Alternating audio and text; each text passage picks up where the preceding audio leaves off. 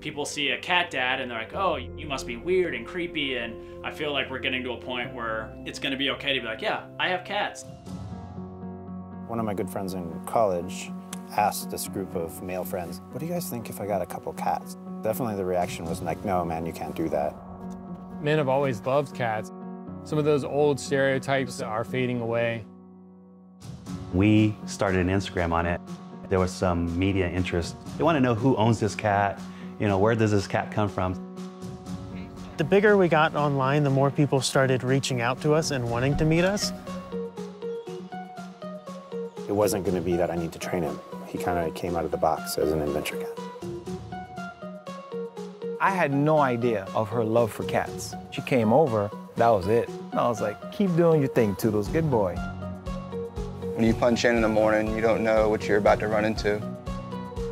You probably have a hard time getting the guys to admit flame helps, but it's proven that even just petting an animal can bring your blood pressure down. I definitely feel a sense of purpose in this work. The immediate gratification of taking a cat off the street.